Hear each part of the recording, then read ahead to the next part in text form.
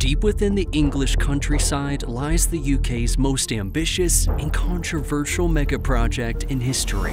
This is Hinkley Point C, a massive nuclear power plant nearly the size of Monaco, designed to power 6 million homes and secure Britain's energy future. But here's the problem.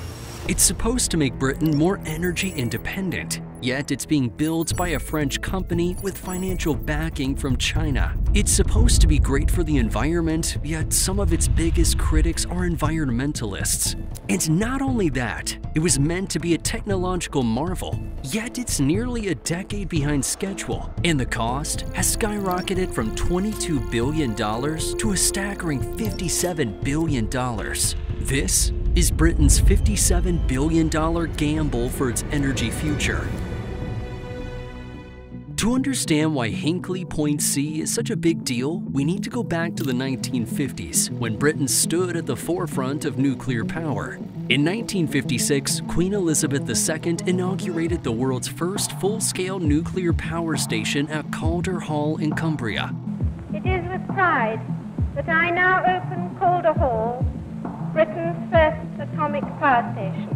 It revolutionized Britain's energy future, reducing its reliance on coal and boosting energy independence.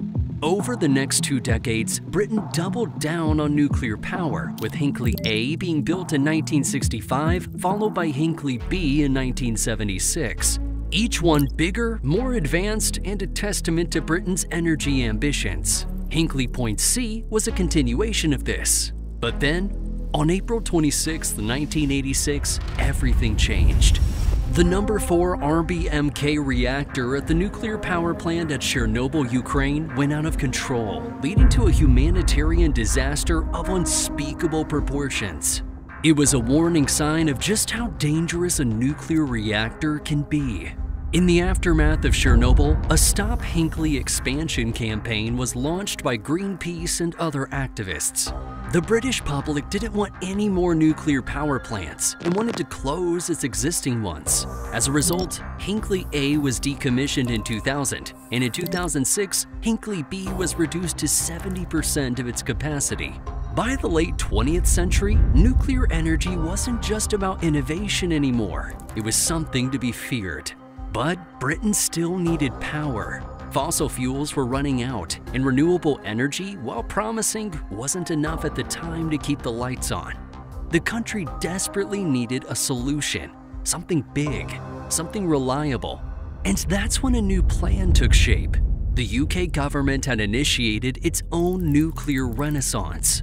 In 2008, Prime Minister Gordon Brown announced the development of at least 8 new nuclear stations, and at the forefront was Hinkley Point C, the largest and most expensive nuclear project in the UK's history. Few construction projects in the world can match the sheer scale and ambition of Hinkley Point C. This nuclear power plant is so vast that its footprint covers 175 hectares, making it 7 times larger than Hinkley A or B combined. However, this all changed when another earth-shattering event took place in March of 2011. On the 11th of March, a tsunami hit the Fukushima Daiichi nuclear power plant in Okuma. Much to the entire world's relief, no immediate deaths were directly linked to this disaster, but nuclear power was seen as a danger once again. In the aftermath, there was definitely a sense of unease about building Hinkley Point C, but by 2013, Prime Minister David Cameron approved its construction with extra added safety measures. But before anything could be built, the foundations of Hinkley Point C had to be reinforced to an extreme degree. This wasn't just about laying concrete, it was about stabilizing the ground for one of the most complex nuclear power stations ever attempted. Engineers drilled thousands of deep piles into the earth, ensuring that the plant could withstand everything from natural disasters to the weight of its own enormous structures. Approximately 3 million tons of concrete was poured to stabilize its foundation, which is more than the Shard, Wembley Stadium, and London Olympic Park combined. This much concrete is enough to fill 75 Olympic swimming pools. But securing the foundation was just the beginning. Assembling the massive reactor components required something far beyond. That's where the Big Carl comes in, the world's largest crane. Standing at a towering 250 meters tall and capable of lifting 5,000 tons in a single move. That's the weight of 1,000 elephants, or an entire Boeing 747 loaded with fuel and passengers. Big Carl has been assembling the 56-meter-wide steel domes that enclose each reactor, a delicate, high-stakes process that must be executed with absolute precision. Just one mistake could set the project back by months, if not years. And to construct something of this scale, manpower is just as important as machinery. At its peak, the project has seen over 10,000 workers on site at once. Engineers, welders, electricians, and specialists from all over the world, working in shifts day and night to push the project forward. And to house this many workers, an entire village has been built from the ground up. This temporary settlement is complete with over 1,000 bed accommodations, dining halls, recreation areas, and even a gym. It's a small city dedicated entirely to bringing Hinkley Point C to life. At the site, the 2 reactor buildings are fitted with the latest EPR reactors, which are among the most sophisticated and safest ever designed. Each one has a double-walled containment structure with walls up to 3.2 meters thick, built to withstand earthquakes, floods, and even aircraft impacts. And at the heart of it all is the reactor pressure vessel, a 600-ton steel structure designed to hold the superheated steam that drives the plant's massive turbines. Here, every single weld and every single bolt must be checked and rechecked to ensure it meets even the most stringent safety standards. Despite all of this cutting-edge technology and engineering brilliance, the project has faced delays, cost overruns, and logistical nightmares. When Hinkley Point C was first approved in 2013, it was supposed to be completed by 2025 at a cost of $28 billion.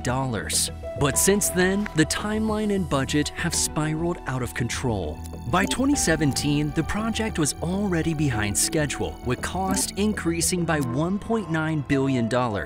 By 2018, the price tag had jumped by another $4 billion. And to make matters worse, the COVID-19 pandemic and Russia-Ukraine war further disrupted supply chains, pushing the completion date back even further.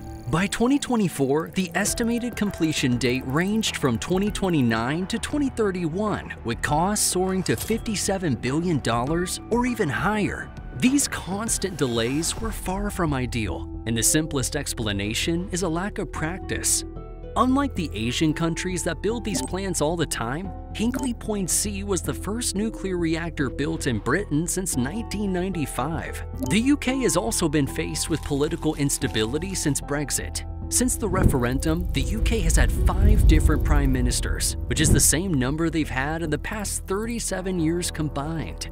And one of the most overlooked aspects is that, unlike the other Asian countries, there seems to be a lower sense of urgency. However, since Hinkley Point C started, certain things have changed that should encourage more urgency behind the project. The war in Ukraine disrupted supply chains, but was also a reminder that the UK needed to become more energy independent.